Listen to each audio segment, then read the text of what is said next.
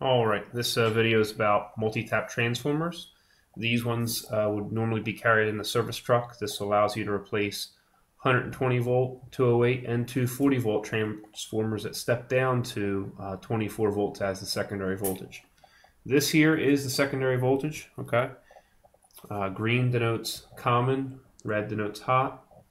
And on this side, if you were to wire it into a 120 volt furnace, white would be the common, all right?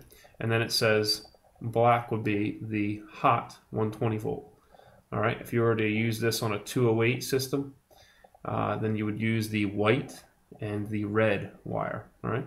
If you were going to wire this into, say, a fan coil or air handler, it would be 240 volts, and you could use the white and the orange, all right?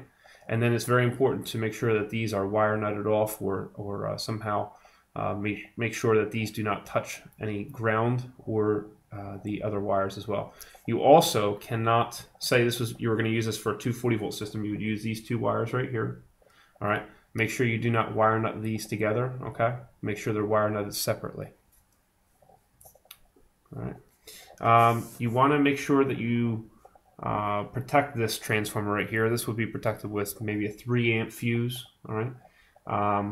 And it becomes very important when you start trying to power some other 24 volt devices off of this system. This 40 VA, all right, it's actually equal to watts. All right, so 40 watts. Watts equals volts times amps. That's why it actually says 40 VA, volts times amps.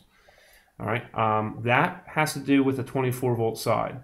All right, so if you said that 40 VA divided by 24, that would actually equal 1.66 amps that you could run through the secondary side, which will be the top side right here, okay?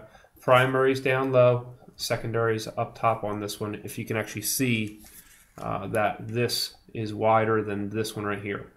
If you were talking about the 120 volt coil that's in here, you would have 5 times more wraps than the 24 volt coil.